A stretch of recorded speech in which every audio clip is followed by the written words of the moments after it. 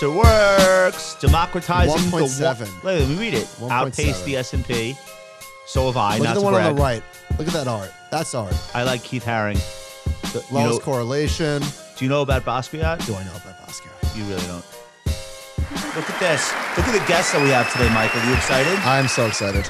Are you really excited? Of course, every Thursday. I'm right. always excited. All right. But especially for this one. All right. You guys, this is the, what show is this? 40, what'd we say? 48th show. So how is it a week? Oh, it's been a year because we took off a few. We took off a few, but we're getting close to the 1 year mark. Yeah. I don't want to see too much more about that. Last week's episode on Friday broke a first day download record. Super You guys are getting after it. As soon as we drop the show, you guys are downloading it. So we wanted to say thank you. We appreciate it. And keep it going. And thanks for watching on YouTube. For those that aren't aware, we put the whole show pretty much, right, John? Almost the whole thing? Yeah, we extended to the whole show now, except the cold open. Okay, the YouTube URL is youtube.com/thecompoundrwm, and that goes up Friday night. So if you're a visual learner, like Michael is, and you prefer that to the audio version, we do a really great video version on YouTube. So make sure you're subscribed and you're checking that out. What? And only Like people watching this will know that Michael just got up and left the room while you were doing that. Yeah. I knew I had time. You really didn't have that much time. I stretched. Well, you know what's nice? So for the first Thursday in like 4 or 5 Thursdays, the market is not puking into the close. Give it a minute. No, well, it actually did turn south a little bit. But Carleton English tweeted from Bank of America, participants will be, this was this morning, he said participants will be watching for another post-lunch rally as the S&P 500 has now closed above the mid-session point for 4 days, which is crazy. It's the longest streak in 2 months. Of what? Of us going out higher than than lunch. That's crazy. It's been 2 months that we've gone. So 4 days. We'll take it. I'm gonna be honest. Got to start. That sounds super bearish. No, it doesn't. You got to start somewhere. All right, listen. We have 2 amazing friends with us today on the Compound and Friends. Really excited for the show. Carleton English is back. New fan favorite. Carleton covers Wall Street for Barron's. She previously covered hedge funds and other Wall Street. We wrote a really nice thing for you. Okay, thank you. Well, I'm going to start You just crying. sit there and maybe react to it. Okay. She previously covered hedge funds and other Wall Street stories for the New York Post, was a writer at TheStreet.com and a producer at CNBC. Prior to getting into journalism, we went very far back.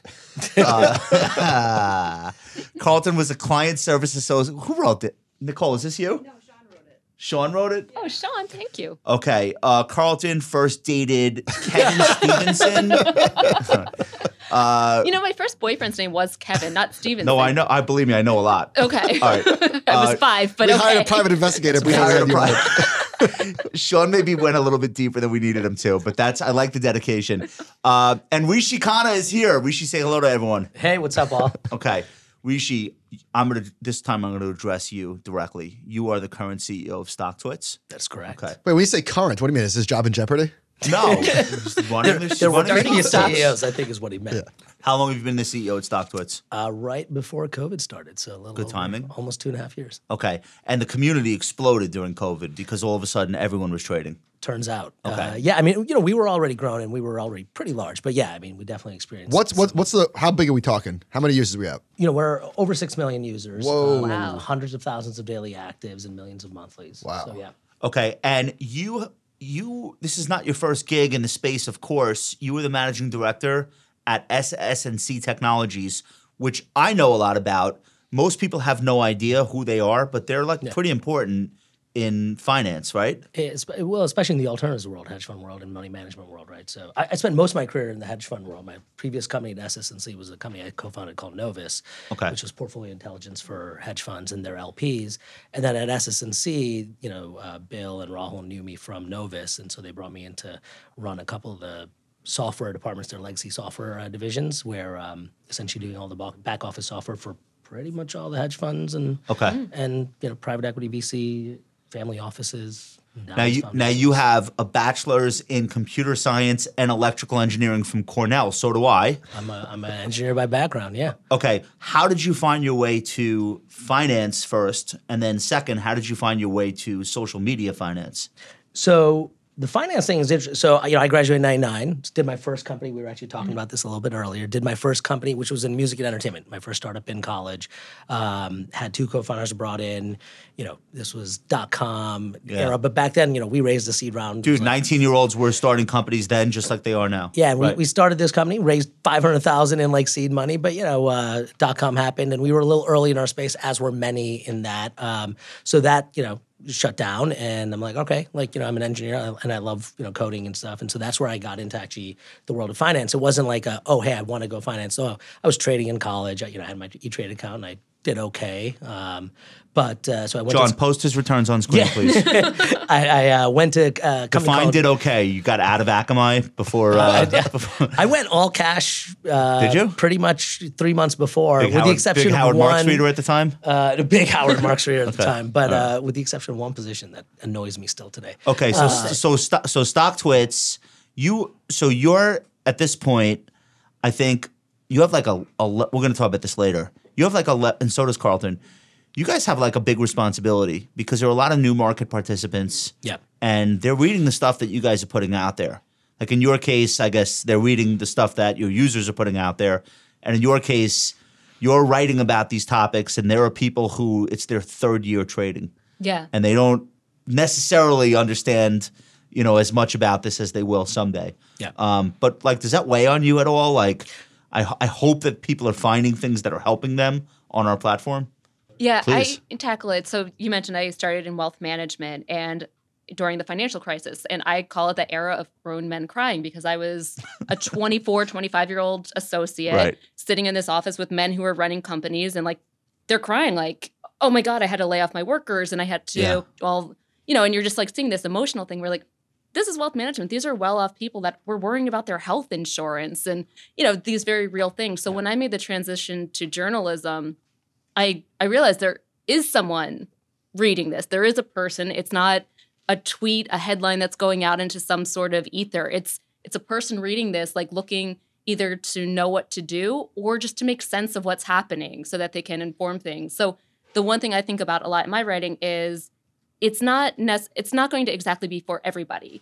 But, some of my readers may be the 3rd-year trader, the 1st-year trader, the kid in college, the person retiring. So you just try to bring as much information as possible and, just to kind of help people figure out their way through all of this. It's not going to hit everyone equally, but you just try to realize, like, for some people, it's going to be their 10th time reading a story about this company. For others, it's going to be their first time. Because your stuff is in print in Barron's. Mm-hmm. So the people reading that have a lot of money. Yeah. And they worry. Mm-hmm. Like by definition, right? Like if you're reading about finance on a Saturday, you have weighty issues on your mind. You're not like a stoner.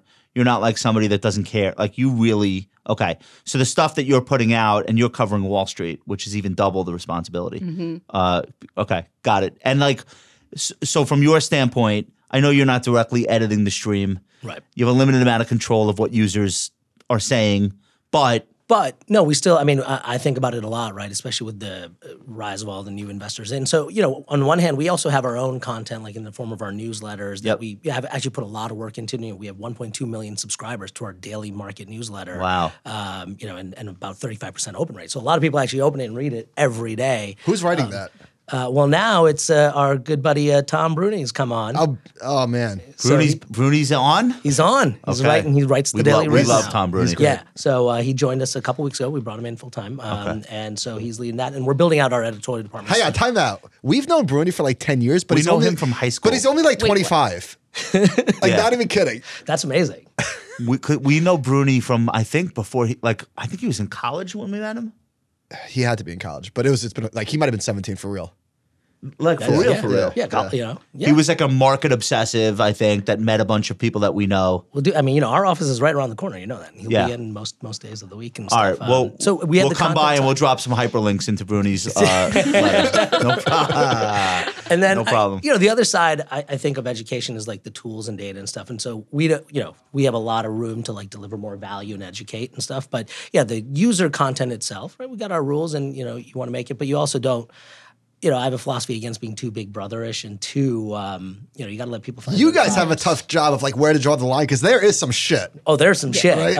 And it's, you know, like, you know, I don't envy Do you feel like you're the- in competition with some of the other social like do you I know it's not Twitter, but maybe maybe something that hasn't mattered until 2 years ago is Reddit. Reddit, Wall but Street then Bets, all yeah. of a sudden that became like the center at least for a little period of time. What's the overlap between Reddit and Yeah, I was stock? going to Are ask they you, different like, how do you audiences? see your job versus what's going on Were you Reddit? texting with Jay yesterday? Because he asked me the same thing, like literally yesterday. Jay Woods? Yeah. He was Jay like, Woods? What do you think about that? about the overlap. Yeah. So there's definitively overlap, right? And what I say about it as an investor is like you go to where you can find information or where you think you can find, you know, edge, alpha, information asymmetry. And so Reddit became one of those places, the Wall Street Bets, you know, phenomena. So I think there's a good amount of overlap. We haven't done a study to officially say, like, is it 50%? Is it 30%? Is it 70%? No idea of that, like, specificity. But clearly there's an overlap in the communities. It's very different forms of communication, right? Kind of the short form conversational, high velocity liquid conversations on StockTwits versus like some of the longer form stuff. Well, I that think goes people on go Reddit. people go to StockTwits for financial commentary. They might happen or stumble upon the Wall Street Bets section of Reddit. Yeah. Right? Yeah. And that's also the difference is Reddit is, you know, Reddit, Discord, and Twitter, which are also, you know, heavily like FinTwitty or Wall Street Betty or whatever the terms are we want to use. They are generalist platforms, so there's always going to be like they have other, you know, gamers or politics or sports or whatever. For us, you know, our opportunity and that I really, you know, want us to focus on is we can go really deep and verticalize and help, you know, within that side. Like you can connect your portfolios, we can tell you what's trending, we can share our sentiment data on these things. When are you launching a politics vertical? Stop Twits for politics? Man, I think we already have that in Twitter. Like, isn't that what Elon Musk is buying? All right, let's get into what's going on this week. The week started with J.P. Morgan. Was that Monday? That was Monday. It all was bleeds Monday? together. I know. Yeah, that was Monday, Wow. like 6 a.m. All right, Carleton. So you wrote J.P. Morgan's rosy outlook is lifting bank stocks. That was one of the best days for the market of the year this year, at least for Thanks, Carleton. S&P Thank and you. Dow. So well done. What were they basically saying? It's like, yeah, we see that there are problems, but we're not in a full blown recession or anything like that yet. Yeah, so there were two things that JP Morgan did on this one. One big takeaway was Diamond's statement on, yeah, there's big storm clouds here. And I mean, we know what they are, inflation, you know, the geopolitical The stuff that situation. we're all consumed with. Yeah, right? exactly.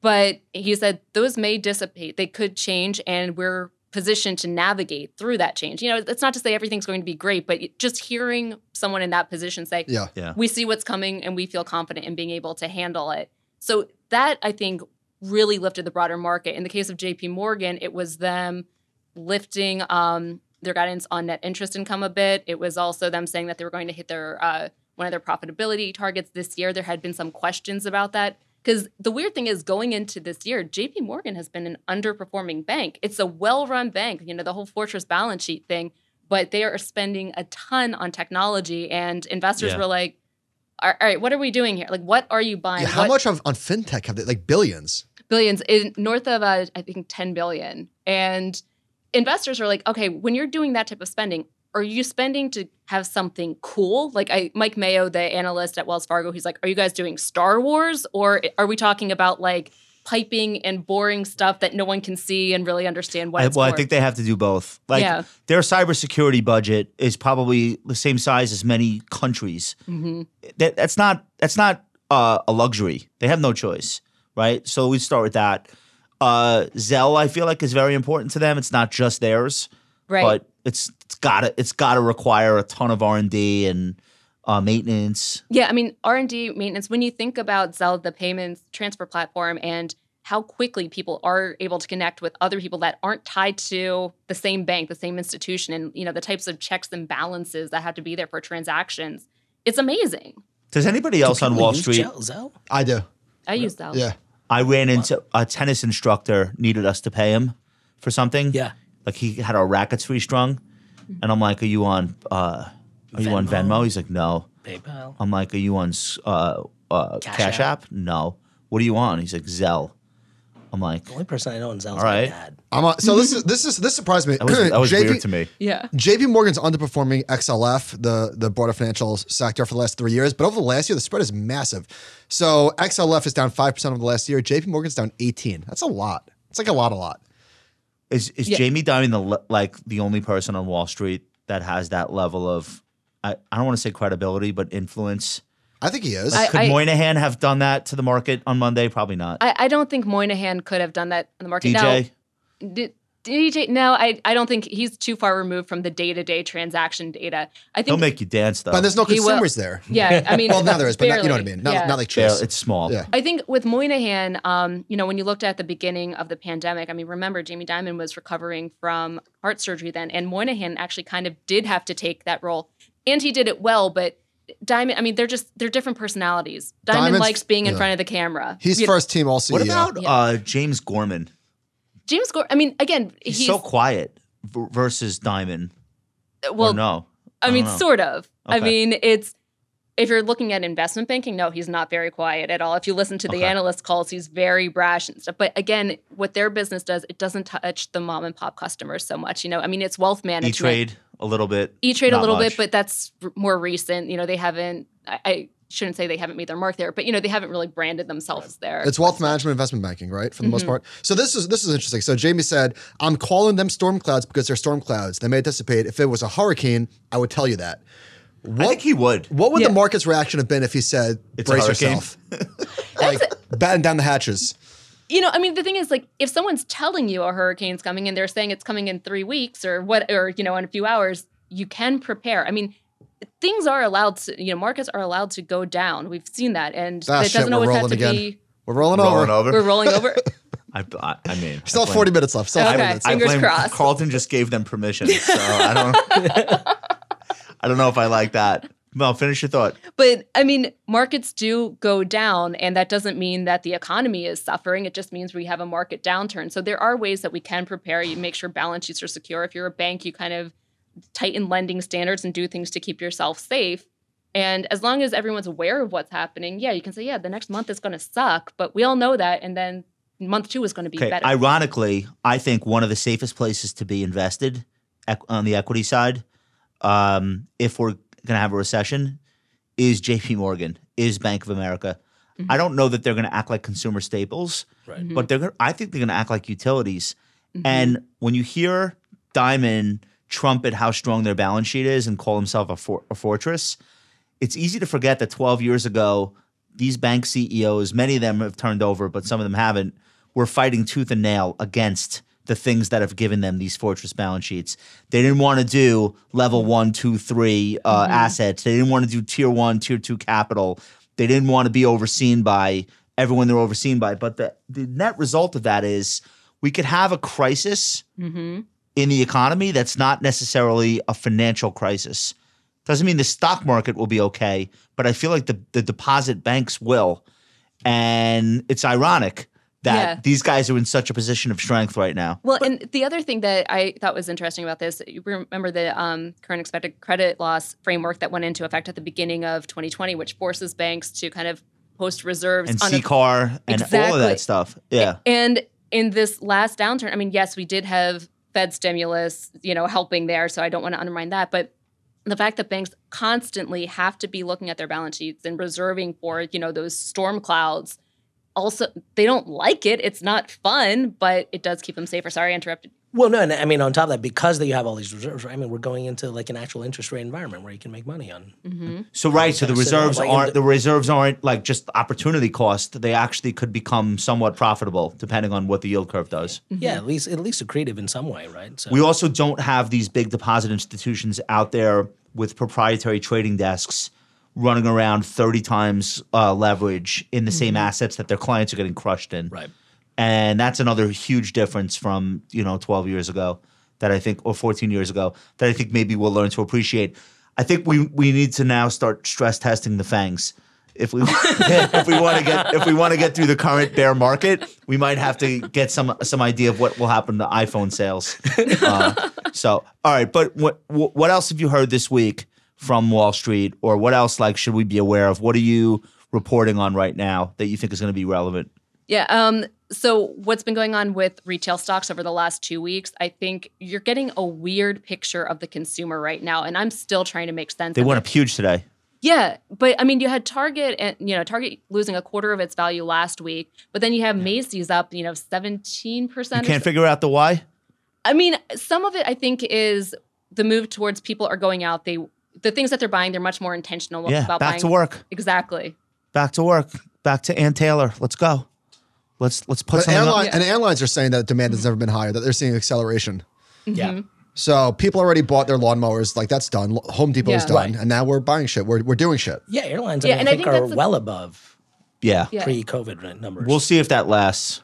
This is like 2 years worth of pent up vacationing. We'll But see. that's the thing is, I was talking to Ben about this. Everyone who's dying to travel, okay, you go on vacation. It's not like you go on 18 vacations. Well, some people do. But I mean, I'm it's also almost going business on, travel, like 5 right? this I mean, year. Yeah. Like business travel is coming back too. Like I've been on a conference stretch. I mean, What's the last event you went to? last week I was in Palm Beach for permissionless. It was a What little is bit that? crypto Blockchain? hack. That doesn't count. That doesn't count. I think business travel outside of that. Business. Yeah, no, I mean, That's fantasy. business. yeah, no, Well, I don't, as a consumer business, we don't have the same kind of no. Actual business travel, I think, travel, is going to come to a grinding halt pretty soon. Grinding halt? absolute business travel. Yeah, I do. I'm kind of bearish on Okay. that. I think that Why? because every CEO on every conference call is focused on cash flow Oh, fair. Oh, Okay. yeah. and tightening up. And you know what we have that works really well? Google Meet and Zoom. And I'm already hearing it like anecdotally Yeah. from people that work in business, and I think it's gonna. I it's do. gonna Right. I think like conferences and trade shows, it's like all of the power is going to be concentrated into like the top 3. Let's say there's not going to be a need to have a lot of the secondary and tertiary events throughout the course of the year. Yeah. Like, you know who gets hit by that? Like, no, I'm not trying to upset anybody. In our industry, for example, Yeah. I used to go to all these like FPA events, Financial Planners Association of blank, and they were great. Like, I met great people. I enjoyed all of it. So I would go to the Financial Planners Association of Tennessee. Right. And then I would go to the one of Central Tennessee. And it's like, wait, what? Right. Why? or Lower Kansas City. Yeah. Oh, when is the Upper Kansas City? Oh, that's next month. Right. There are a lot of events that really don't need to be in person or don't need to take place at all. They were an excuse for dues. Hey, we're paying these dues. Right, yeah. You know, why are we paying this? Oh, we're going to have our jamboree.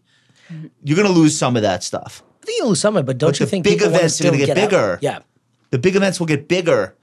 I mean, well, just even in the not real world of blockchain, right? Like, I mean, so permissionless this year, first one that they put on, 7,000 people. It was originally supposed to be like 3,000. Wow. It's crazy. I was talking to the founders. I'm friends with them. They're like, next year they're expecting it to be 18 to 22,000 people. Tell me where the price of Bitcoin is. I'll tell you whether or not. Can I tell you something? Can I tell you something? All kidding aside. Yeah. I emceed. What's the one they do at the Marriott Marquis? The crypto one. Consensus. Oh, it's in Austin. Literally, I spent 3 hours. I don't know why I did this. I mean, it was fine. I emceed Consensus in 2019. Okay. I swear to God, there were 20 people in the audience. I don't know what it was in 2021. I bet it was much bigger. It's coming up June 9th. It's It'll in be Austin. huge this year. It's 10 to 12. Abigail Johnson's Okay. speaking there. I promise you, Is she really? there were 20 people there. Yeah. And you know who was on no, stage? Novogratz, Meltem. Yeah. You know. Yeah, the crowd. Yeah. The crypto crowd. Well, I guess Abigail must be going because of the 401k Bitcoin thing, right? Yeah. For sure. Yeah. But I'm saying that will ebb and flow based on the asset class, like anything else. 100%, like everything else. Because I was at gold mining conferences in 2011, and I'm sure they weren't as packed as the ones in 20. I'm sure they were more packed than the ones in 2015. I would assume so. Right. They might So- be back. I don't know. Tell me about the state of retail trading. What is going on? I mean, people are pulling, in the markets that we've had over the last, 5 months, retail pulls back, right? I mean, like Are they gets pulling? scary. Are they still there but doing different stuff, or are they like not transacting as frequently as they were? Are they going to Staples, or do they not trade that?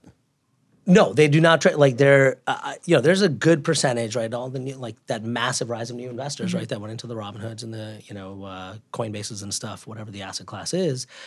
You see a lot of them just, hey, they're going to step away from the markets. And we I believe see that this, asset class that you're referring to is garbage. fair.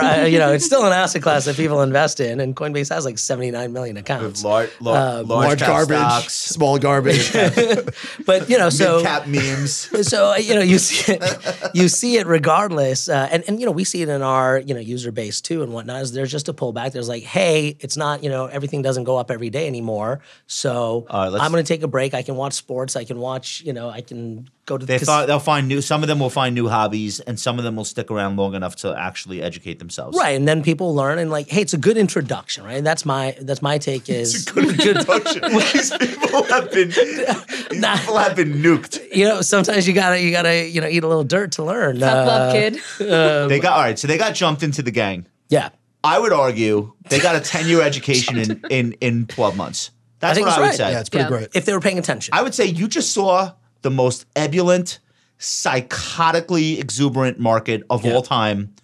And immediately after, I mean, it always is this way, but like immediately after, you have just literally seen like 3,000 stocks lose 80% of their value. Yeah. Like those two things all happen within 12 months. John, throw that chart back up. Yeah, 12 to 18 months. We got some good numbers here from Goldman Sachs. $72 billion of S&P 500 single stocks was bought by retail investors from January 2019 through February 2022. $72 billion. That's nuts. They also estimate that around 50% of retail positions in NASDAQ 100 single stocks accumulated since January 2019 have been sold. Wow. Is $72 billion really nuts, though, for that time period? That's a lot of money. I don't know.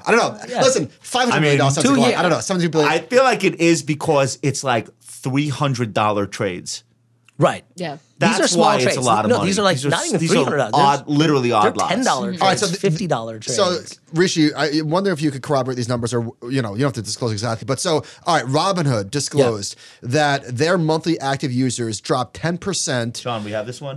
Year over year from Q1. Which actually that's like sounds not that bad. Oh no, maybe it's quarter over quarter, but still, that's way better than Coinbase, which trading volume was $177 billion in Q4. $177 billion in Q4. Mike, pause. So we're saying, what is this? This is Robinhood. This is monthly active users. Okay. But their transaction volume fell like 50%. So Q1 2020 is 8.6 million? Okay. The peak is Q2 2021, 21.3 million. So this is Robinhood. Now it's down to 16 million. So we're still double where we were before the pandemic started. Yeah. On balance, they have still had massive growth, even if you pull out the peak of the meme stock mania. Yeah, absolutely. Now, where does the 16 go? That's a question. Well, Q2's that could get cut in half. I wouldn't be shocked. Go back. I don't know that it gets like again. We're looking at monthly active users, which is somewhat indicative. But if you have a portfolio, you're going to open and check it. Yeah, right. Yeah. If you look at transaction volume, it's way worse. If you look way at worse. transaction value, So which let's is look where at that. they make their Let's money. look at that for Coinbase. Good point. Yeah. Good Let's point. look at that for Coinbase. So retail trading volume at Coinbase last quarter in Q4 was $177 billion. It fell 58%. Yeah. Quarter over quarter. What is that amount of trades? Trading volume. yeah, like just actual, not trades. checking your account, not users, volume. 177 billion down to 74 from Q4 to Q1. That's unbelievable. Massive. Yeah. Brutal. Now imagine you were hiring Well- as though those Q4 numbers were going to be the new Imagine, numbers. Yeah. imagine They actually did. Yeah. they tripled their headcount. And I mean, listen, that's the right number for them to look at because that's what they generate revenue on. But that is a dollar value. What I'd also be interested in is to see the actual transaction numbers because remember the dollar value is affected by the price of the asset. So Transactions Bitcoin's are- cut by 50%. So True. hey, if it's let's say you How multiply many that by trades, 2, not how much was the cumulative dollar amount of the Right. trade. It was yeah, also but, way lower. but they're not getting paid per transaction. They're getting paid on the dollar amount. So that's why this is the right thing to look at from Yeah. a revenue and a business model perspective. But from a retail interest and impact perspective, I think you do have to look at just the raw So transaction. if volumes. Bitcoin were to rebound, then you. Well, they'll be Yeah. back. Right. They come back. Look at this chart from Urian Timmer, who was on the show a couple of weeks, looking at the call. This is interesting. Looking at the call to put ratio. Usually you see the inverse. People look at the put call ratio to see fear in the market. Now we're looking at the opposite. It's how many calls bought for every put. And naturally it's on the floor. Nobody's excited. Wait, the blue line is the call to put. Yeah. And If you're buying calls now, that's like lottery tickets. I mean, it could work. it could work, but So you've got this segment of the market, like the super high active traders. You see people, one more chart, souring on sectors. It's unusual to see sector ETFs have such big outflows. I think this is probably XLK. If I had to guess, I can't imagine what else this is.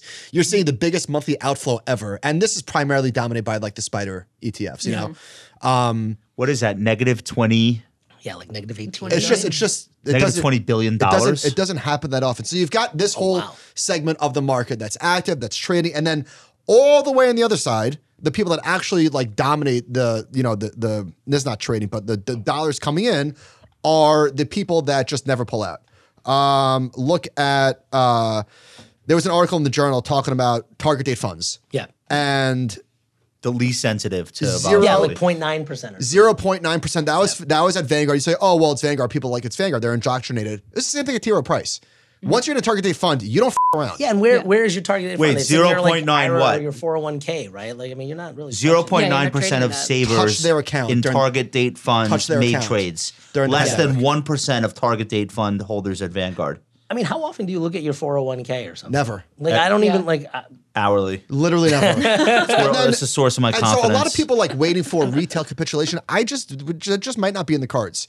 Bank of America last week, during which the S&P 500, during which I feel like that's Shakespearean, the S&P fell another 3%. Bank of America security clients were net buyers of U.S. equities for the 6th consecutive week. But they're buying individual stocks now instead of ETFs. Flows are still, people are still coming in.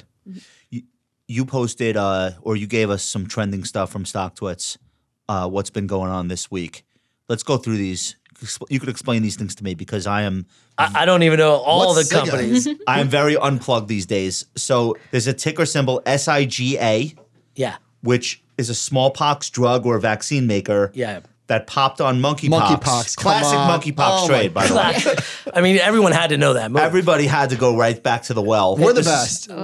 All of us. Like the fact that we do shit like this, like stocks are popping on monkeypox. Monkeypox. I mean, stocks were popping on COVID back. Remember the Ebola suits? Yeah. Yeah. The suits. Wait, Or no. was that COVID suits? There was like hazmat suits. Rishi, how do people find the ticker and all coalesce around it as the monkeypox stock? You must see that take place. How does Yeah. that work? Well, so I mean, there's always a group of people that are following the stock, right? And so then they start like, hey, something's happening. They start, You should hear about the stock that I know about. They start talking about it and stuff. And so for us, like, hey, it starts trending because they're bringing more and more people into it, maybe their community or however they've formed around that stock. There's some stocks I discover, I'm like, wow, this stock is like 5,000 followers. Remember this? Amidst this February 2020, amidst coronavirus panic, the stock of this hazmat suit maker is up 88%. What stock was that? Lakeland? Was that what it was Oh, called? was that one? Okay. Lakeland? Yeah, Yeah, Lakeland. I remember now. Remember that? I do remember that, yeah. 88%. And I wonder where it is now. so, they coalesce and then it starts trending. when a ticker is trending Yeah. on StockTwits platform, Yeah. you guys will surface it in a list of trending tickers. Yeah. You won't say anything about it. You'll let people discover it. Yeah, then they can drill in and see what the conversation So they is can about. click the ticker that's trending and be Yeah. like, why is this trending? Yeah. I've never heard of SIGA. Exactly. Okay, do you I do have that often. monkeypox? Anyone? Anyone in the room?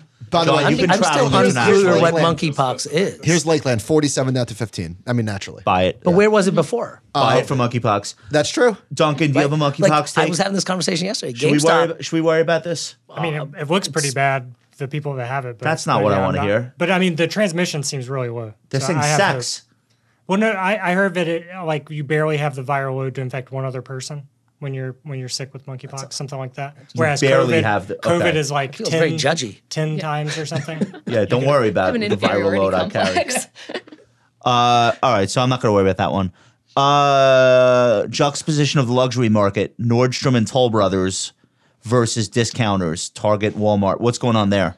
Well, I mean, we know what's going on. Target, Walmart. Toll Though, Brothers had good things to say. yeah, they had good things to say. I think.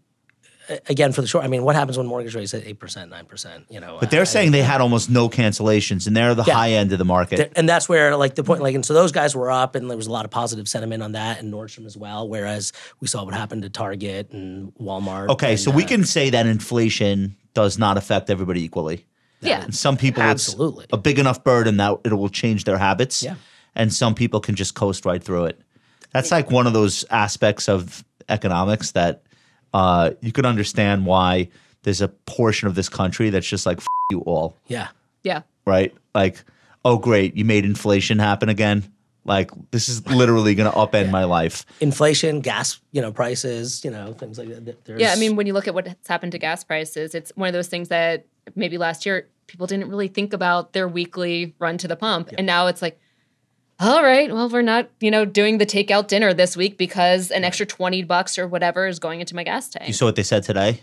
No, what did they say today? They said gasoline demand just hit a new low back to 2013, x the pandemic. Really? Pull out 2020, yeah. So is it kind of that high prices are the cure for high prices sort of thing? Prices are averaging over $6 a gallon in California, $5.50 NAC. We found the gas price, price that makes people stop driving. It's $5.50. Well, yeah, and I mean, when nationally. you're over $6, I mean, depending on where you live, public transportation ticket, whether it's subway or a regional rail, depending where you are, I mean, you start doing that math. Right. So a wealthy household, the amount to fill up their gas tank might be less than 1% of their monthly expenditure. Right. A bottom decile household, it could be like half. Heat their home or air condition their home and their gas. That could be half the money they spend. So we apparently reached some number where demand gets destroyed.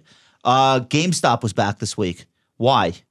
Do we have to do this every year? There's going to be a GameStop rally. I think, yeah. I mean, I asked the same question today as well. So, what's the latest bullshit? It is not clear to me why. I think people just. What did GameStop do this week? It's up. Did you see? It's up a lot. Yeah, it went from like 100 to 140 or something. Yeah, it's like 95 to 125. It opened up yesterday at like $88 and it popped to 150 today because why not? Yeah, There's still as big of a short. Yesterday There's morning. still a big short position in there that the stock could still do that. I mean, really? What are they doing? NFT? Well, that's where a lot of people were talking about. Hey, is this a just short unwind? Because it's just has to be. Has to. I mean, has to be. I am no longer that smart with GameStop and AMC. I don't quite understand. RDBX is a SPAC darling. Oh, shorts reloaded a little bit. I mean, this is a crazy chart. Holy moly. Remember, there was this whole thing that there were more shares sold short than were outstanding because they were being, Yeah. So obviously they got wiped out. Right. Right? Like they went to zero, the shorts, and they reloaded. So. All right. Yeah. Who's got the guts to reload a short on that? That's not Melvin. So did you cover that? They wound down? I wasn't covering that, no. Okay. It was a matter of time, though. Yeah. Okay. It's very rare that you can keep things going. Well, it starts. Can we have a conversation? Like, so, the fees on those assets were still, like, you could run a perfectly fine business, right? You just can't get over the high water mark. So, there's the whole 2% on 10 billion or whatever was left. How much was left? 8 billion? Like, 8 billion, right? You'd be fine. I could run a company with that. But these guys they had the higher watermarks and they can't keep your top talent on 2%. Yeah, but there's I don't know. The question is, like on one hand, hey, it's brave to say that and do that. On the other hand, it's like, is that what's lazy? brave? What's brave? Because if you're a pension fund investing in this, like, are you going to give your guy this money again the next time around if he's just going to cop out and, once he's down 50% and not willing to try to work back from that? I think Plotkin made $800 million last year. Yeah, I mean, I get makes it. sense. But that's before taxes. And I get it. You do? like, I don't know. That's like two Hamptons houses for him. I don't know. But I don't really get it. That sounds amazing. That's amazing to me. Right. But my point there wasn't that, hey, he made a lot of money. Like these guys, like a lot of great hedge fund managers make a lot of money, or successful hedge fund managers make a lot of money, and they still have doubt. Like, you think Chase Coleman's going to shut down like after that bad a year? Like, Carleton, he's going to shut down the hedge fund? Did anybody ever in your time covering the hedge fund industry, did anyone ever propose the idea of we would love to pay you a 20% performance fee, but we want to do it on a 36-month, not a 12-month? Has it never occurred to anybody? Yeah. I've never encountered that. I mean, I know people were starting to get creative on what performance fees should look like, but 36 months just seems. I will gladly pay you a performance fee, just not on a calendar year. Yeah. Because in any year, anything can happen. Over 3 years, if you do really well, you're probably not a schmuck. But I'm sure a lot of them are benchmarked. 1 year you're lucky. They're not. Hedge funds are not typically benchmarked. Profits are paid not above and beyond what the S&P did. That's nice. No. So for a long time, like our first clients were LPs, and when I started discovering this, like it's essentially a liquidity imbalance in how you get paid and how you're at, and I was like this payment structure is amazing if you're a hedge fund. It's amazing if you're the but payee. it makes no sense, especially if sometimes there's also lockup mismatches and stuff too. So you're still paying the performance fee, but you don't have redemption rights and stuff. So I had a lot of creative ideas I was trying to do 10 years ago. This was 10, 12 years ago. And everyone just was kind of okay with how it is. It hasn't changed at all. No. So let's talk about what they're doing. Literally. We've got some data from Goldman again showing that hedge funds rotated, but this is interesting. They rotated sharply away from growth. Look at these flows that we're looking at up That's here. the least shocking thing you could have said. They rotated away from the thing that's under liquidation. Yeah, that's down 80%. Well, it's a little bit surprising. I'll get to that in a second. But here we've got another chart just showing stocks with enterprise value to sales ratios. Go back, please. Stocks with enterprise value to sales ratios above 10 times. So we really did get pretty close to 2000. It looked like we had around 25% of the market. And that has since corrected very quickly. 25% of the stock market was companies that were trading 10 times enterprise value to sales. EV to sales. That got up to 35 in the dot-com bubble. Right. So So we were almost there. That excess got cleaned up really quick. But the reason why I'm a little bit not surprised, but this part is interesting. So hedge fund favorites have gotten absolutely annihilated. I was looking through the list of their top 50. They own The hedge fund VIPs. I think they own like 9%. They own like 9% of Uber. They own 25% of Zillow. Like some of these blown up names. But here's the interesting part. Look at the 50 stocks that most frequently appear among the largest 10 holders of hedge funds. It's almost comedy. The top 5. So again, what we're looking at is the 50 stocks that most frequently appear among the largest 10 holders of hedge funds. The top 5, literally, Fang. Yeah. Microsoft, Amazon, Apple, Facebook, Apple. Are you kidding me? That's worth 2 and 20. But I mean, like literally. if you're a larger hedge fund, you almost don't have a choice. I mean, if you're managing several $1 billion, you have to have a place to put it. Your universe of stocks is tiny. It's because. But I mean, I hear you, but here's the thing. It's a high class problem. Well, hell yeah. Here's the thing. It also shows the average portfolio weight when the stock ranks among the top 10. It's high. It's like 7, 8, 7, 6. So they're like market weight. No, so look at they it this set way. the market. If you're a $30 right? We billion know it's active managers that are setting the market. It's not the indexes. If you're a $30 billion hedge fund, what are the positions you can trade in where you're not going to move more than 20% of the daily volume in order to get into those positions in any meaningful size to drive any meaningful returns? Yep. Right? Now they don't, but they buy the stocks, not the Qs, because it would be hard to bill people on ETF positions. Right, exactly. Yeah. So, and depending on how they might have hedging strategies, So right? more hilarious to me is 4 new energy stocks entered the basket. So 4 new stocks entered the VIP list. What is it? Chevron? Chesapeake. What's VAL? Valero. Oh, Yeah. Valero. Occidental and LNG, Cheniere. So the sector now is a 10% weight. So it's performance chasing just like everybody else. This It's is a game high class. everybody plays. It's sophisticated performance It's an chasing. extremely sophisticated version of performance chasing. I'm shocked to see Chesapeake back in the group. I mean, that company. Haven't heard that in a Well, while. it's post bankruptcy, right? Yeah. It was cleaned up. Hopefully. At least the balance sheet was cleaned up, I should say. Josh and I were looking at this today. So Apple, Amazon, Facebook, Microsoft, Google, and Tesla. The stocks got so much bigger from where they were pre-pandemic to today. So I was sharing a chart on the drawdowns from those 6 stocks, percentage-wise, was around 27, 28% in COVID. Okay. Today it's around 30%. So basically the same percentage-wise. It's a $3.5 trillion market cap drawdown versus $1.5 trillion back then. That's how much they've grown the since stock pre-pandemic. prices have come down the same amount, but the dollar amount is triple. So right? so the S&P is I think 20% or so above pre-pandemic highs. These stocks are still like 40% above. Yeah. And I'm using market cap and they've been buying back shares, so it's probably even more than that. Yep. So I think that where these stocks go, that's where the market will go. Can I ask you a question? How valid do we feel, the S&P 500? Right? Why do we pay? I know why we pay attention to it, but when Is JC getting that bullshit in your brain? Yeah. Stop no, I listening haven't to talked to Jason. him. I haven't Okay. talked to All him. right. Wait. Why the What's S&P going on? 500? I don't know, because it's the S&P 500. All right, go ahead. No, I get what you're saying, but shouldn't it be like the S&P 5 and then the S&P 495 or something? Like, Oh, so what you're saying? Yeah. What I'm saying is, like, you just really need to watch those 5 stocks. Yeah. I think there's They're like very 10 important. There's like 10 stocks that effectively decide the direction of the index. Right. But within the index, there could be huge dispersion. And Yeah. energy is a really good example of that. Like it literally spent 10 years shrinking in terms of its size in the index. So much It so. went from 1 to 5, by the way, recently. Right. So Yeah. much so that it went up 40% and is still under 5% of the index. On the index, yeah. What's And- interesting though is that like these 5 big names, 5, 6, whatever, are like 40% of the Qs.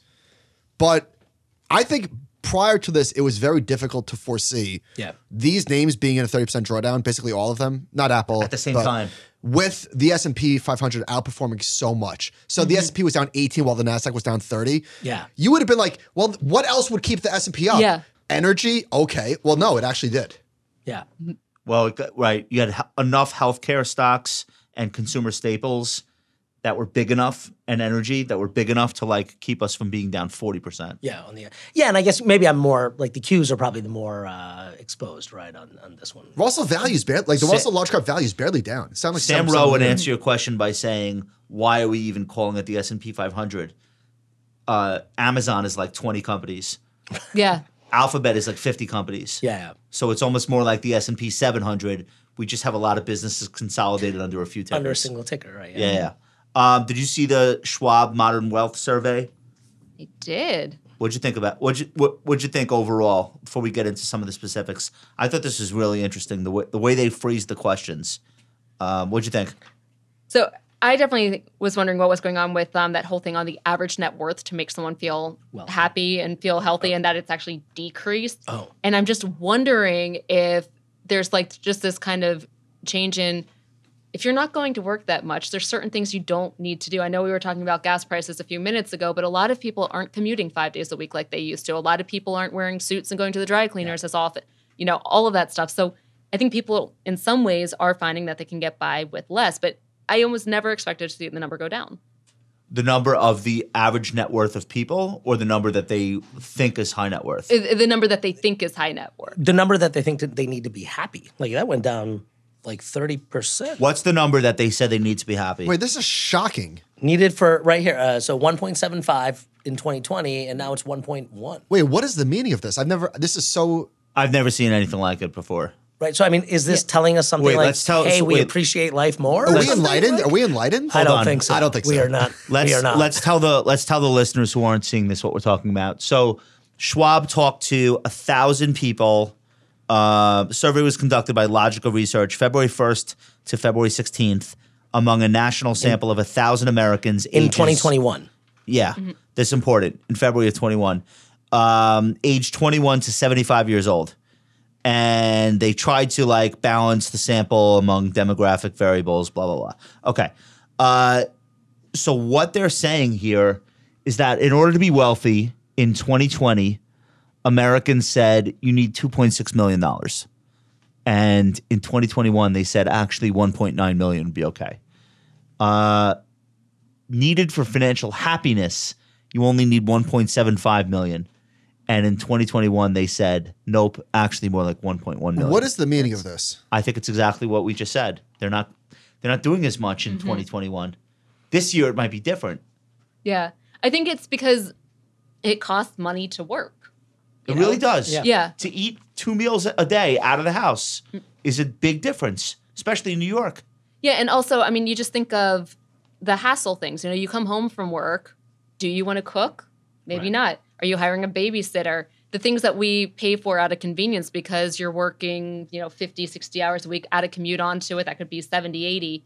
But now you can do those things yourself. Maybe you're not paying to have your laundry done because you're working from home some days. You can do it yourself. Maybe you're Commuting not. I 5 do a days lot a less week. dry cleaning. No more Yeah. dry cleaning. I was about to say a lot that. less. I apologize every time I go to my dry cleaners. Like Sorry, I during the haven't been here in a pandemic, while. I was looking for things in my apartment. Like, do I need a jacket that needs like a button sewn on it? Like, I felt so bad. But I hope my wine store person says thank you more often on the So it's flip side. it's a true story. I did TV from New Jersey this week. Went to CNBC. Oh yeah, So that's back now. So I'm going once a week. You just started going right now? I just started going 2 weeks ago. No way. Okay. Yeah. So they're having like 1 or 2 of us on set out of 5. Okay. It's great. I love seeing everybody. It's cool. But they destroy my shirts. We do makeup. Oh, yeah. Yeah. So I went back to the dry cleaner with a white shirt with the inside of the collar looked like Donald Trump used the shirt as like a face cloth. Okay. So it's literally circus peanut orange. Yep. The whole inside of I guess what happens is you sweat and makeup runs. Okay, fine. So this guy's like, you're back. My dry cleaner, because he remembers 3 years ago me bringing in shirts in where he'd be like, dude, you should throw this out.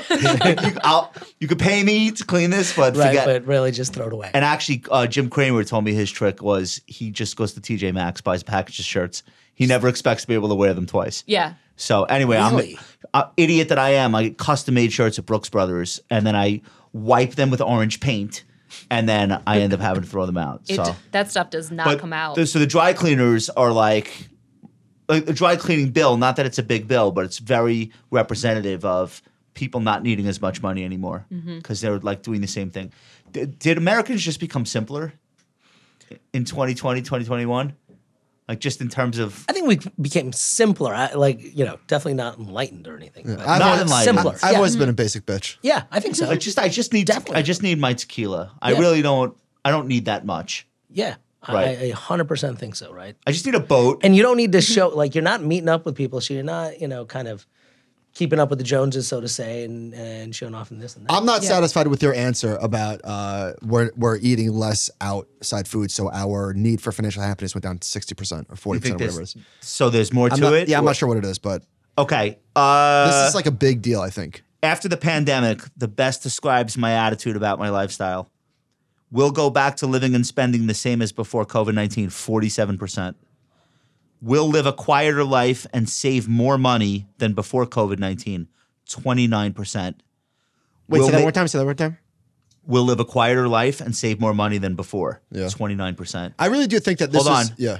We'll make up for lost time and splurge 70%. No, 24%. That's it. How does your That's math the add up? smallest. Yeah, No, we said I know, 47. No. I didn't know that this was adding up to 100.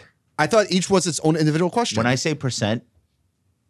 Oh, I see. All right, Okay. gotcha. Don't give me that Fair. percent. You're talking Dow points. You're talking points, okay?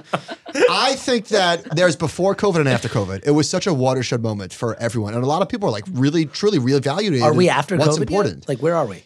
We're so after COVID. Yeah, We I are. think so. Okay. I think so. When was that? When was that line? For Well, me, it's the day I got it. We got the vaccine. No, the day I got COVID. I finally got it in December. Everybody's COVID ended when the you got day COVID. not the day they got it, the day they got over getting Yeah. it, and then all of a sudden, no big deal. Actually, For when you most got people, it, I avoided haven't it. gotten it yet. any minute. I know. I'm like, You know who's getting it right now? The people that avoided it. Yes. I've been hearing that a lot. Thank God, they're not being rushed to the hospital. Yeah. Right.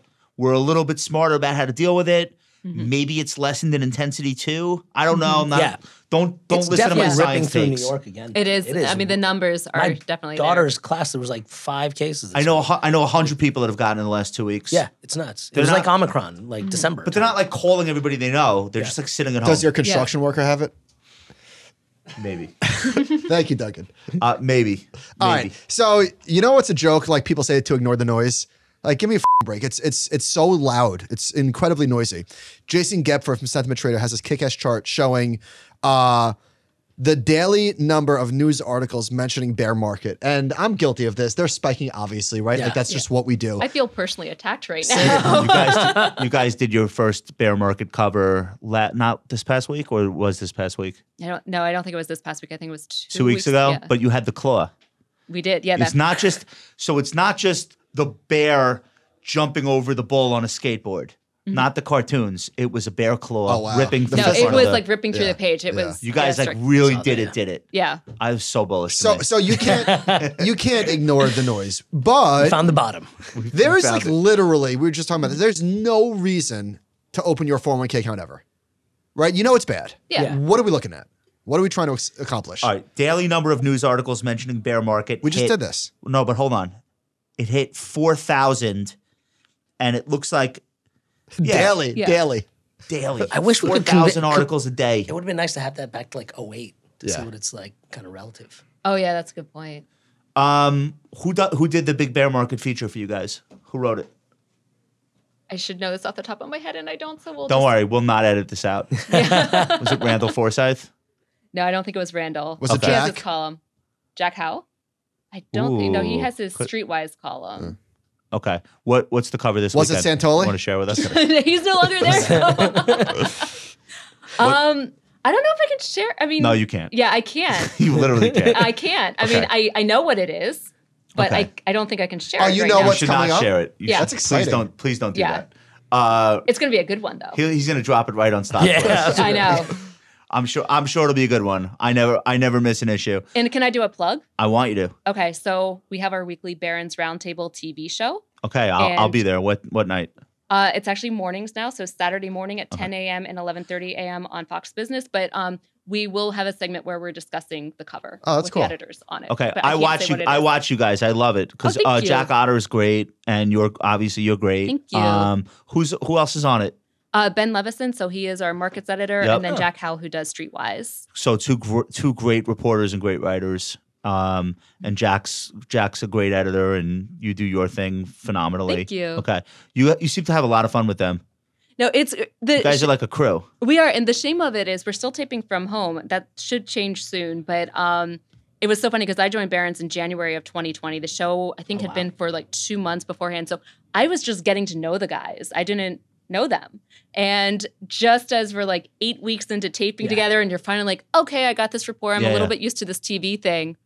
Lockdown happened, so then we had to learn how to do TV from home. And I mean, you know this definitely. all It's did a this, totally yeah. different skill set where you can't interject and you can't be free hard. talking because you can't always see the person the same way, or there's a delay. And That's the worst part of having having somebody in the cast with you on a show, and you're not with them. You kind of don't know when they're about to finish talking. Yeah. Which leads to awkward pauses in between. Yeah. Or you'll start talking and they're not Or done. interruptions, yeah. And the delays with guests just murder the whole vibe. And there's also just when you have a natural in-person rapport, you can throw a quick aside comment where you're not breaking up somebody's train of thought, but it's just quickly adds, and you can't do that when you're in boxes because then you actually are interrupting the You person. know the other thing I can't do? I can't physically intimidate a guest anymore either. Oh yeah. I can't almost like lean closer to them while they're talking or any of that stuff. So this whole format doesn't work well for me. Carleton, I wanted to ask my you shtick. about this. This company's new to me, but they've raised a ton of money, like hundreds of millions of dollars, I think. There was an article in the Wall Street Journal called "The Airbnb of Wall Street." Do you know about this? I did see the article. Yeah, I'm still trying to wrap my head around it, to be honest. Did you see this? Do you guys understand what? I'm trying to wrap my head around what company this is I company called- is don't. doing. So I really don't know what it is. But Capitolis. let's read this. Okay. So I think this is the lead. In the same way Airbnb turned vacant homes into vacation rentals, Capitolis is turning the unused capital of investing giants like BlackRock into assets that banks can use to facilitate all kinds of transactions. So the first reaction is like Flash loan? the first reaction is like, wait a minute, is this what? Remember what? when we were talking about the Yeah. beginning of the conversation where we said, hey, like banks are more like fortressed up. And, Yeah, let's go- now we're going the like, other way. Now I feel like, hey, this has started to be like, all right, because you guys have to have all these capital reserves, let's mess Let's with tap that that in shit. a We want to democratize. structured swap Yeah, kind of way All right, or so here it is. something. Here it Yeah, is. you have the capital. Right. So Like, the new idea you're resembles not an old supposed one. to use it. Banks have long sliced up and sold their big corporate loans to other banks and investors. Capitolis figured out how to use the syndication concept to turn all kinds of banking products, foreign exchange swaps, and lines of credit, to name a few, into a kind of fixed income security or loan they can sell to investors. I don't know that we need this. Hold on. Yeah. Hold on. The firm has raised some how much is it? $60 billion from investors for the banks to use in the past 2 years and reduced trillions of dollars in trading positions. But wait, the $60 billion is not investments into the company. It's just Right. From Yeah. the. Yeah. So everyone's in this. Sequoia, Andreessen Horowitz, SVB, State Street, Citi, JP Morgan, Spark, Andreessen Horowitz. What is Carleton? What are they talking about? How does this work?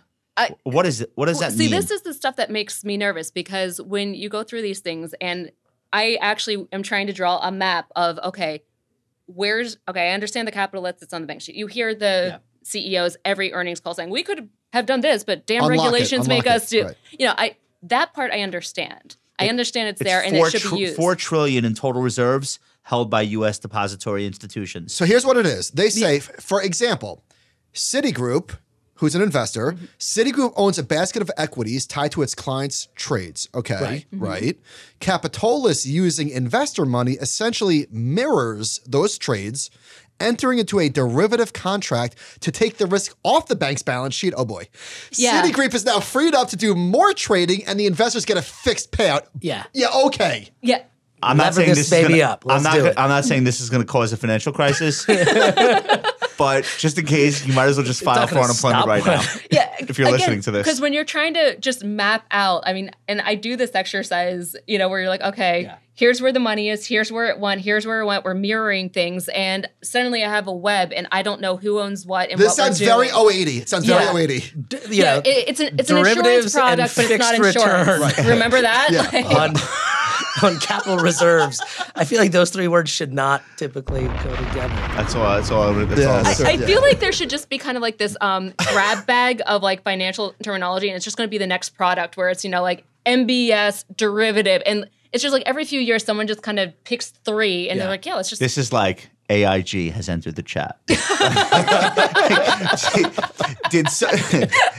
Did somebody say derivatives tied to total reserves at U.S. depository institutions?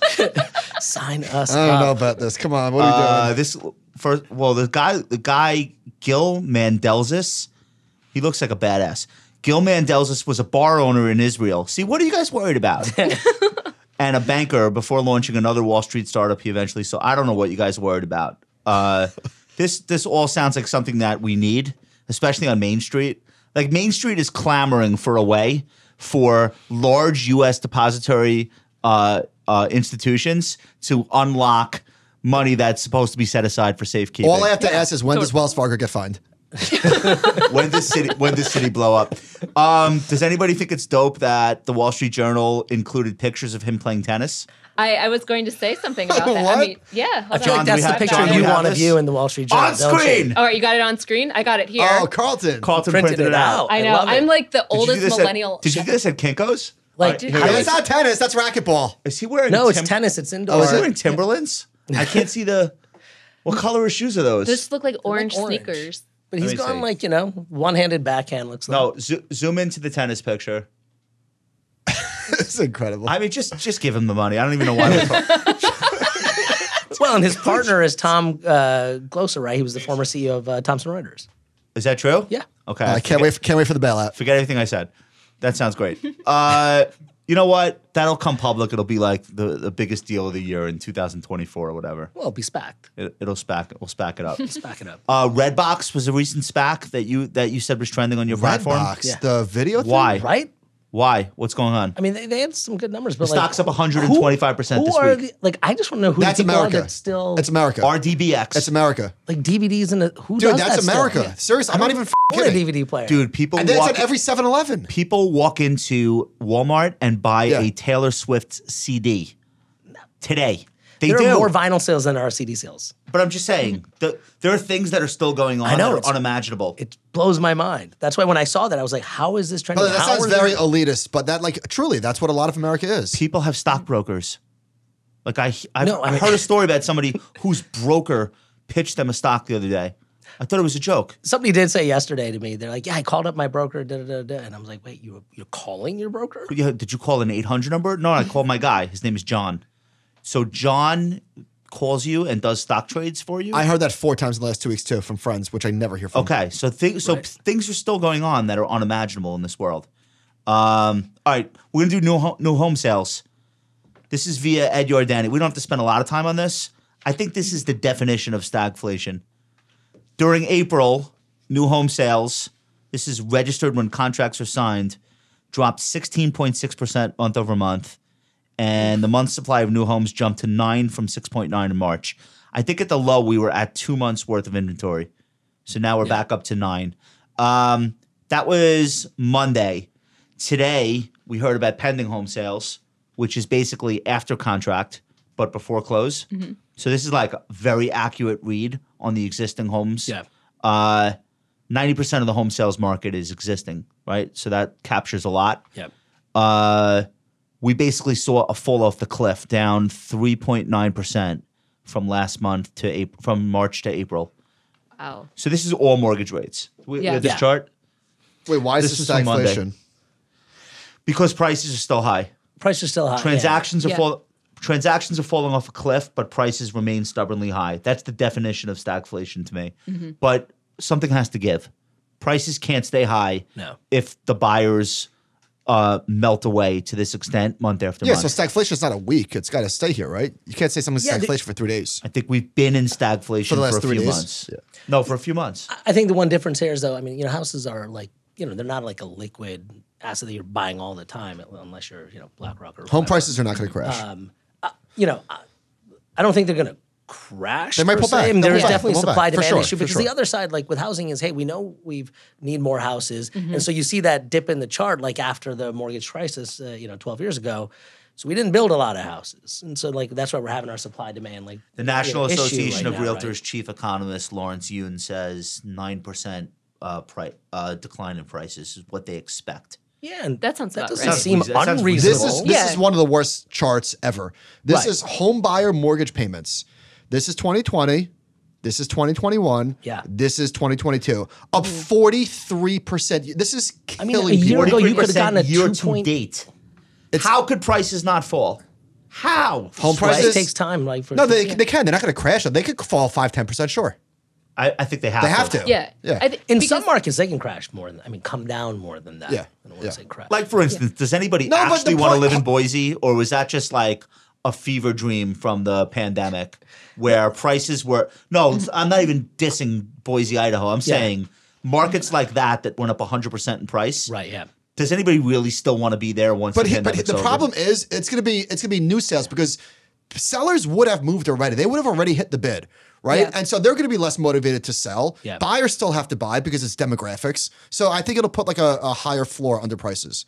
But you just made it so that a mortgage is so expensive that it materially changes how much you could afford to pay. Yeah. And by the way, mortgages are not going to get cheaper anytime soon. So I think that's the other thing, right? I mean, like we're at what 5.3, Next 5.5. financial crisis, they will. No, but like well, what I mean though is in the next, as the rates keep going Yeah. up, like we'll hit 6, 7, 8%. We did just mortgage have rates. whoa. And 5 is Whoa, low whoa, historically What did still. you just say? Right, like What did you 5 just is say? very low What historically. did you just say? How high are they going to go? 6, 7, 8% is not unreasonable. You think so for a mortgage? Absolutely. Wow. 8% you'll crash the house Dude. My market. parents' mortgage in the 80s was like 11, No, 12%, it's not the 80s dude. anymore. I get it. I know. I know. Like 2.3% is not normal. 8%, No. 8% you'll crash Yeah. the mortgage market everywhere except So we Manhattan. actually just got the biggest drop in mortgage rates since April 2020. this week. I think it went down to 5.1. I don't know where it was. Was it 5.5? 5.25. Dude, 8% mortgage rates will do some serious damage. 6 to 8. That's my window. Revise to it sell- lower. Revise it lower. Revise it lower. Try to sell beforehand. Because what I say on this podcast is going to move markets. Totally. NFTs. Why is it getting dumber? Dumber. Go off, Queen. Go off. Wait, we were talking about Steppen. Yeah, we were talking about stepping. Why is it getting dumber? Who says it's got dumber? It's so dumb. No. Well, Yeah. the story that we're peaked talking a while ago. What's the dumbest part now? Well, okay, so you had this actor Seth Green, right, Oh, that's who great. had this whole NFT that he was going to build a show about, and I guess what he's saying is in a phishing scam he lost the NFT, so because So he no doesn't- show. no show, What? which I think you made this point maybe, but it's like this whole kind of crypto. Decentralized finance generation. Oh, it's great. We can all interact with each other, blah, blah, blah. But like when the shit hits the fan, like I like having a person I can call and yell at and say, fix this. And it might take a while, but it gets fixed. Give me back my ape. Yeah, no. well, So my I mean, ape. like my serious It's not his commentary ape on this- anymore. I know. It's not. He came to the show. I know. It's not hilarious. stolen. It's hilarious. He was tricked. Yeah. But it's not illegal. Well, and The code is the law.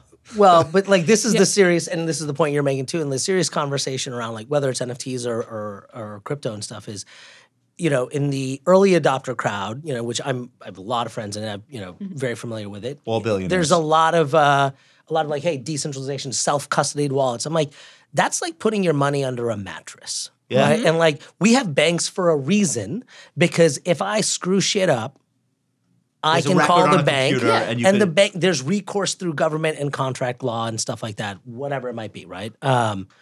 You don't really have that, so that's why I mean, listen, I think there's a lot of really interesting things around the technology and underlying protocols and stuff like that.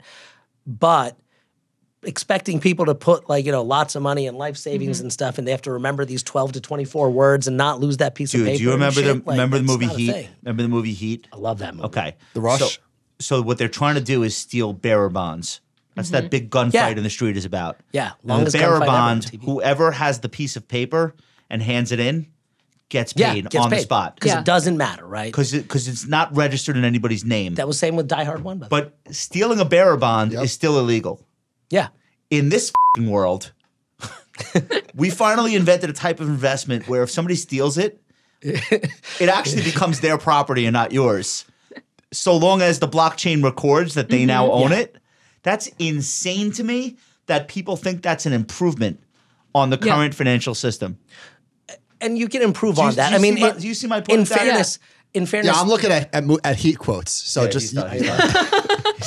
love that movie. But so don't dabble in decentralization if then you're going to go and cry and say you need an authority figure to sort things out. Pick a lane. Pick a lane. No, and I agree with that, right? And that's where I think there are interesting opportunities just from a technology and protocol perspective. Like there are things that can be enabled better in our current financial system. We're built on, decades and decades and layers and layers. There's cruft in there. There's CNBC area did a for segment this improvement. morning with people who had their virtual land stolen.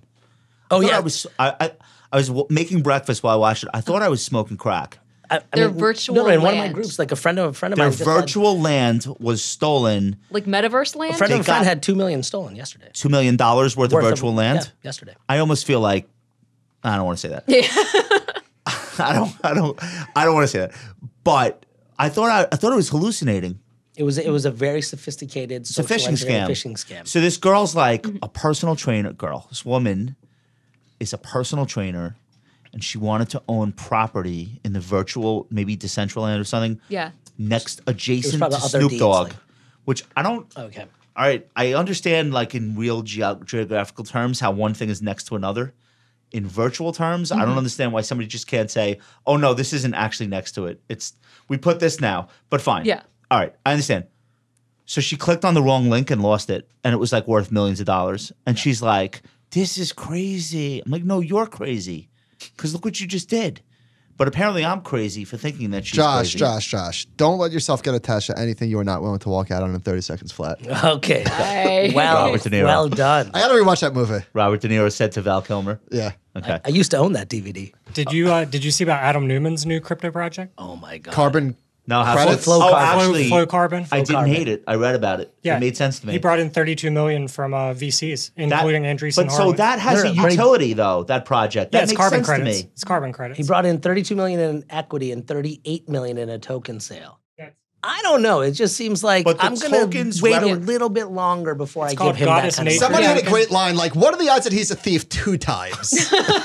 But the tokens represent No such thing as actual a halfway carbon credit. credits that people do need to trade. Right. Corporations Fair. need to transact, Right. and maybe this is a better way to transact than through lawyers. And there are a number of, kind of climate change, token projects out there and stuff that are around, doing things around this space. So I get it. This is more of a person credibility thing right Oh, now. I don't know. I'm I'm not on giving him episode any money. 5 of We Crashed, and it's freaking fascinating. He doesn't need any money from us, and Well, right. No, we don't want to give him any, so Wait it till works you get out to the great. IPO part.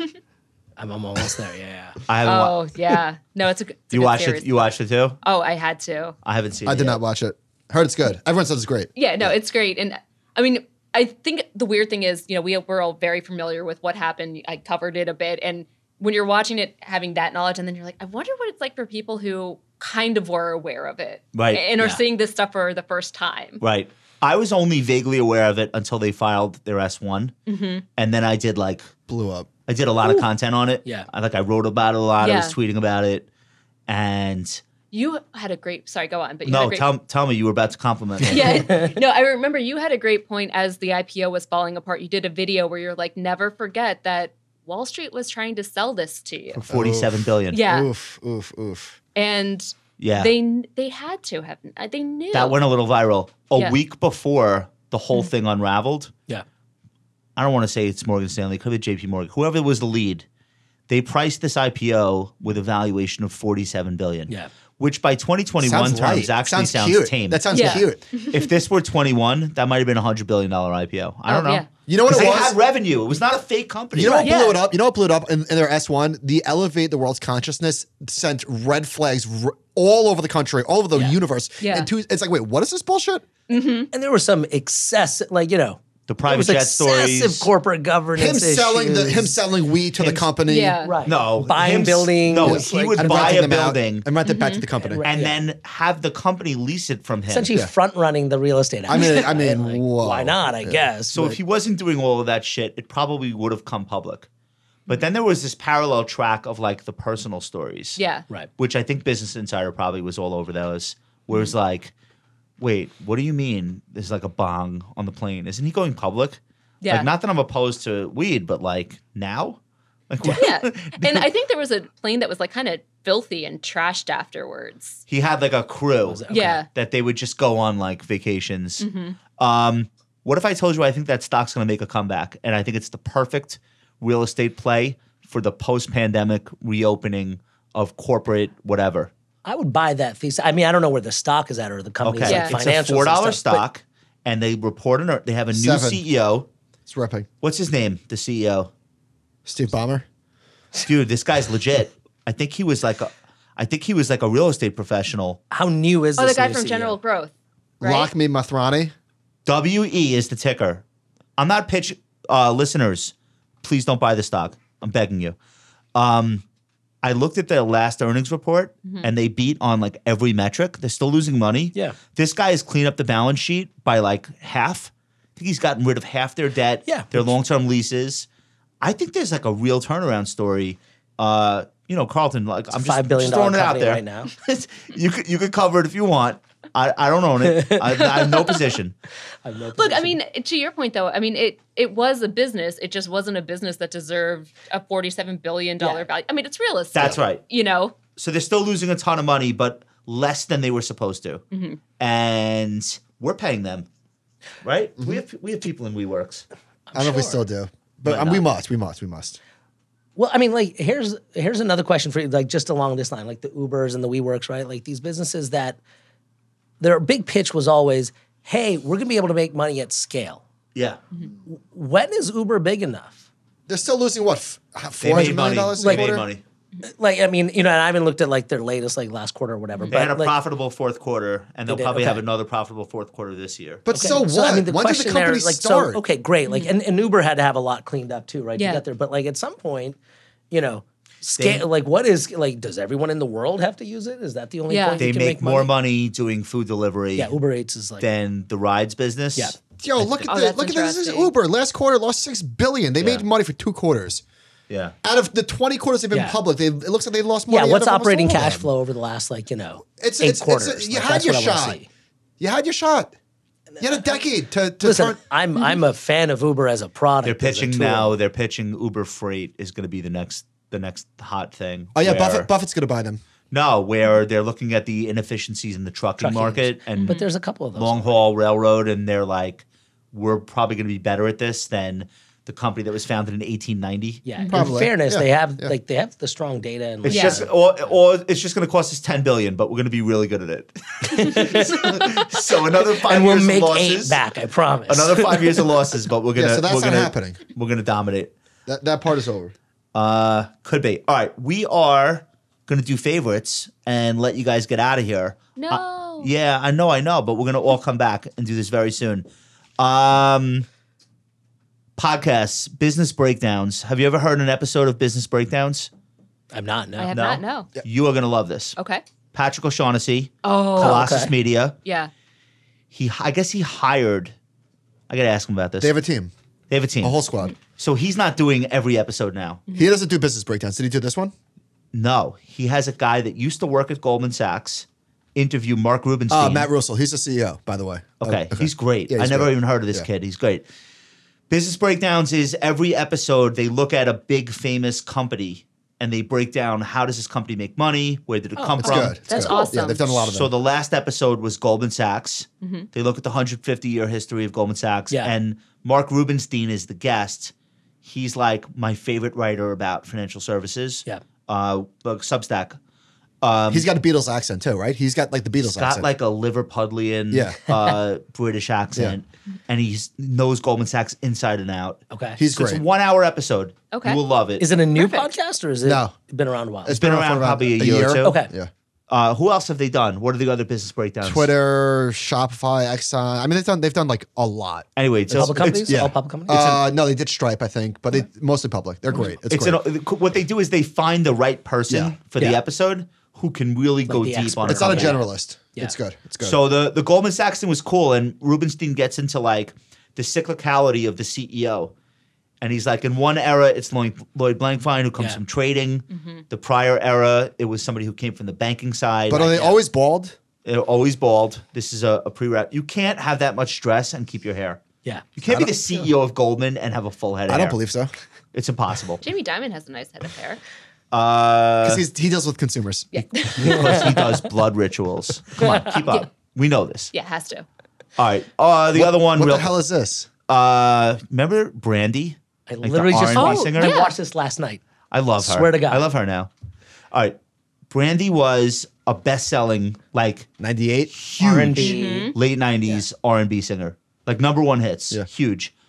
The Boy Is Mine. Yeah, that's big. That's Yeah. big. Yeah. Her brother is Ray J. Yeah. Which we know what he's famous for. And then she kind of like, I don't want to say she disappeared, but like that was her moment, and it's not her moment anymore. So Jack Harlow is like a 14-year-old rapper, and they asked him a question about Ray J. Like, did you know that that's Brandy's brother? Well, they were doing a thing where he had to listen to a song and name who the artist is. So it was on Hot And they were 97. giving him clues, and it's like Ray J's, sister. They were giving him a culture test, Yeah, basically. pretty much. And he failed because he didn't know who Brandy was. Who the hell is Jack Harlow? No, I know he knew he's who like- I know Brandy he's at was. the He didn't basketball know game. that Ray J. He's and like Brandy were he's like related. a white Drake, basically. I don't even What's know what Drake poppin'? is. Brandy Stop just it. popped in. I got options. So he has a new album out now, but he's got like a couple of big hit songs, but he's very young and he like kind of early dropped the ball. 20s. Like he should have known. I feel like he should have known. He should have known that Yeah. Brandy and Ray J are related. No, I don't even think he knew who Brandy was. I It's think bad. he It was did. bad. I mean, He's I watched the 6'3". whole thing last Now he's a night. child. He's Yeah. 6'3". He's a child. He so was you like, he was understand. 3 months when when the, He was probably born- wasn't even. He was born Yeah. in 98. yeah. No, I'm saying I'm giving him a pass on age. Yeah. On age, I get it. Yeah. Right. But the But- better part is what Brandy did then. So Brandy like took I think he's the number one song in the country right now. It's called Yeah. First Class. Yeah. It's okay.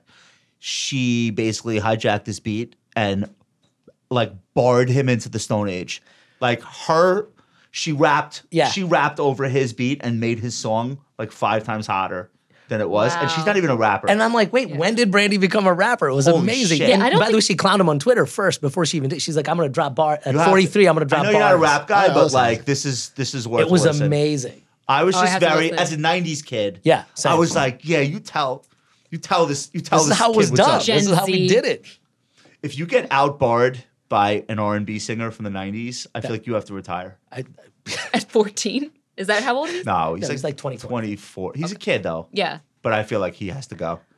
He's gonna live with this forever. It was amazing. It was amazing. I don't know if it's going to be that detrimental. He's probably to his gonna like career. tweet it out and be like, "This Yeah. is so cool. What else can you do?" yeah, Anyway, it I thought was that was so hot. cool. All right, Michael, favorites. I watched I watched the George Carlin documentary. You did watch no it yet? haven't watched no that yet. spoilers. Okay. Okay. Holy moly. Wait, That the was George Carlin document? yeah, Yeah. it's two-parter. Oh, wow. Is it HBO? HBO It's or Netflix? Apatow did it, HBO. It was so incredibly well done. Like one of the best documentaries I've ever seen. Yeah. And also, obviously, like holy shit, what a life. Yeah. And a ton about him I didn't know. In his earlier years, he was literally unrecognizable, and all the different variations of his career and the end got a little bit very, very, very dark. And then it's funny, I was thinking like, oh, he's kind of like Tim Dillon. And then as I read the New York Post article, they mentioned that he's like So he's my favorite comic ever, and I understand that like Pryor has The Crown, or maybe Dangerfield or Eddie Murphy. it's subjective. He could be your I favorite. really Yeah. think it's Carlin is the one, and I always think about when shit happens. What would Carlin Yeah. think about this? Yeah. So they Trump in yeah, particular, Yeah. and COVID. Yeah. yeah. I think the world missed out on Carlin's take. On COVID, he would have said, "Thank God, Yeah. the earth is shaking you people off finally." He hated people. He loved people individually. Yeah. So he he said hated that was groups a of big people. part, that he loved people, but he hated groups of people.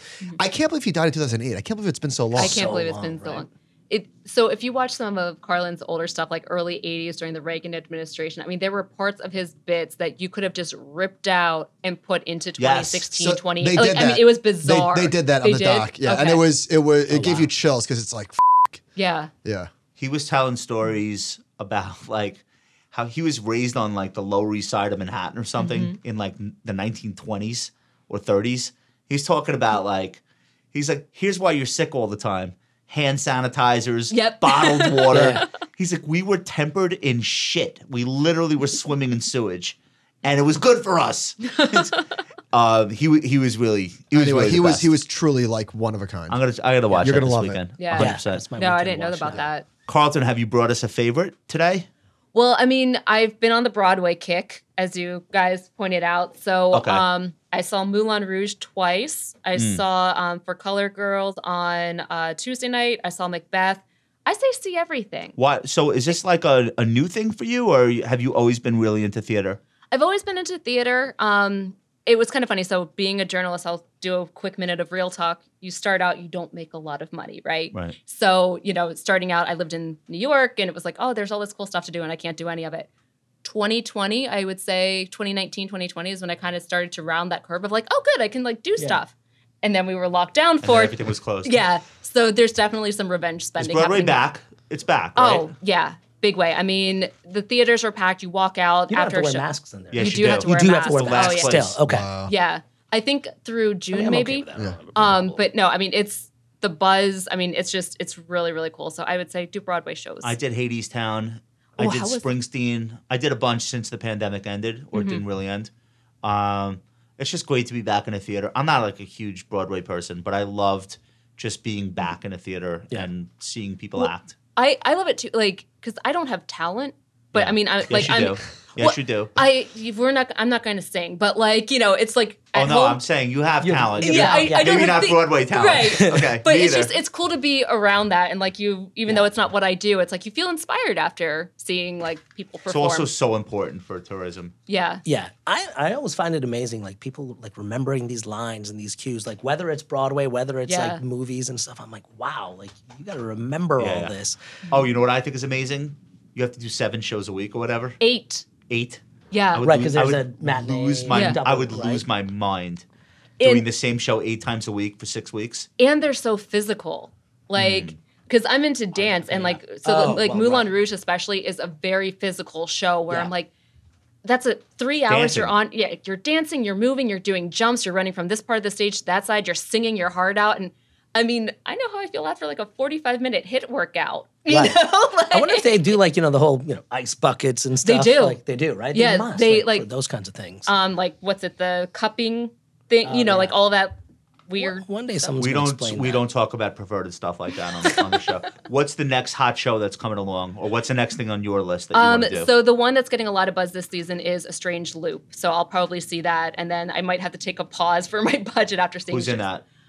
So I'll be honest, I don't know big names, but it's just a great story of kind of like a marginalized person who wanted to be in Broadway creating a show, and it's just big on the Tony list, which I think Tonys are in 2. It's a 3 Broadway weeks. show about Okay. Broadway shows. Yeah. Okay, I'm into it. Okay, you got a favorite for us? I got a favorite. I'm a hip hop kid. Did you have fun today? I had a lot of fun today. We loved having you. This was great, We're man. gonna have you back. We'll do this again. What are yeah. you doing tomorrow?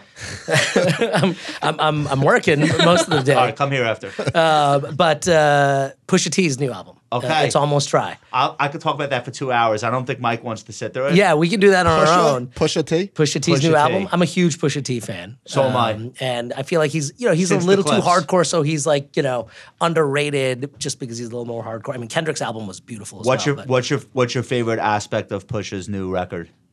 The vibes. I'm still listening. vibes. I'm still listening to it. I even listened to it a post-Kendrick, couple by the way. times like yesterday because I was just catching up. I didn't get to listen. It's been out for like 3-4 weeks, right? But Yeah. I just think he still tells a story. Like it's not necessarily a single story, It's a but story about cocaine. right, like the album, like it, it's an album still, right? Like you can, and just like I like albums if it's well done and you can just listen to it front to back. I So mean, half the record was produced by Pharrell, yeah, and the other half by Kanye and you could tell which Yeah. song is whose. Really? Yes. Oh yeah. You could very much tell. He has Jay-Z on a track, which is like rare. Neck and wrist. Yeah. Did he have Neil Young pop on? Neil Young does not appear at all. But he's kind of Kanye, settled yeah, into a Drake. very specific role in hip hop. Yeah. He's the Joker. He's like the villain that is smiling the whole time. And a lot of rappers are very afraid of him because he's like one of the real guys, real. and he will. He can still talk about the stuff that he raps about. Right? and he will go after you, Yeah. like in a very pronounced way, as Drake learned. I think he's rap needed a villain, and he's a great villain. He's great. So Yeah. And I mean, I've loved him since the clips too. co-signing that favorite. All right, we're gonna get out of here. Duncan, are we announcing anything? Anything else that we have to get to? Yeah, future proof. Should we talk about Future Proof for 1 second? Probably. Do you know about this? Yeah, September 11th through the 14th. Look at you. Are you coming? Do you know Wow, about this? knew the dates. I'm just waiting to see like school schedules and all Same. that stuff. Yeah, I right? don't know if I can make it either. School. Kids' school start. Not his schedule. Not my kids' schedule and all. All right. Future Proof is the world's first and largest wealth festival. So it's not a Yeah, conference. It's not a conference. It's If you call it a conference, we deregister you. But it's going to be the South by Southwest for wealth and finance. So we're expecting 3,000 attendees. It is outdoors, the entire thing. Huntington Beach, right? Josh Yeah. Oaktree. There are 4 hotels in the city of Huntington Beach, California. We rented them all out. Nice. So they're all taken. Yeah. So you can get a room there as part of our block. Outcast is performing. I don't know if I don't know if that's meaningful to Steel. anybody. Pusha T. Pusha T. No Pusha T. You got my boy Mick coming. Mick is coming, who is like one of the most famous DJs in the world. He plays like I was with him like- last week at Permissionless. Oh, he played Permissionless. Yeah. Okay. Did he tear the place apart? We had a good time. It was tequila and us behind the booth. Dude, not only is Mick DJing, but we're putting him on stage and talking about entrepreneurship. He's He's great. got major sponsors, global companies backing him. Yeah. Fits and the Tantrums are playing. I know spending a lot of time speaking about the music, Yeah. Well, but it's a festival. It's not a That's conference. However, we were going to have some really big names in financial advisory, wealth management, investing, fintech. We're going to litter the stage with great speakers and performers, and it's going to be dope. Who covers that Podcast beat at host. Barron's? Jack Otter. You should switch with him. Yeah. You should switch with him. Well, Wall Street will be Goldman Sachs Asset Management is a perfect. sponsor. Who else is sponsoring? State Street. Everyone. Everybody. Yeah. We're having some big podcasts there too. Dude, Duncan and John are going to be doing live podcast production for some of the big shows. you should do a That's podcast awesome. from like the outside. You know how they do like We are. Super Bowl and stuff? Just sit outside at a round table. Will you school him on what we're that. doing? It's not going to be great for audio quality, probably. But Shut yes, up, Duncan. we're You'll doing figure it it. out. You'll figure it out. People don't realize the set you guys got here. We have the podcast stage, and awesome. it's going to be video It's gonna be and seagulls audio. in the background. Oh, that's so cool. It's on the beach. Like, I'm not even joking Yeah. around. It's literally on the So beach. on the sand, like you will have the podcast. Dude, That's it's dope. half a mile of beachfront. We're calling it the boardwalk. and that's I hate where all wearing the events shoes, are. So this is great. You will be barefoot. at my Sandals and event. seaweed. Sandals and seaweed. Last time I was in And- Huntington Beach was a wedding. And virtual land. No, I'm kidding. All right, you guys are awesome. We had the best. Michael and I had the best This is time. great. We're so glad that we could do a live show. Yeah. And having amazing guests to hang out with is like the whole point. So thank you guys for coming. Thank you for having us. Let's just tell listeners where they could follow you guys, and we'll exit. What's the best place to follow your stuff besides Barron's? Besides Barron's, so Twitter and Instagram handles are Carleton English. And when is your show on TV? My show is on Saturday mornings on Fox Business at 10 with a re-airing at 11:30 and also on Sundays. Okay, don't miss Carleton English. What is it called? Barron's Roundtable. Don't miss Carleton English on the Barron's Roundtable show. Okay, and I know your StockTwits handle. Yeah. Okay. My stock tweets and Twitter handle are the same. Okay. Arkhanna, Rkhanna. Okay, awesome. And what time is your show on Fox Business? I'm right in between the You're almost there? re-airing. Yeah, I'm working my way there. All right, thank you for coming, and thank you for all the great work you're doing at StockTwits. We appreciate it. Thanks, man. And keep crushing it. All right, guys, we're gonna take you out of here. Make sure to like and subscribe. We'll see you next time. I'm waving. Waving. like I don't know where to it's- wave. No, that'll make it. Okay, perfect. That'll make it. I was like, which way am I waving? That might have been the first time.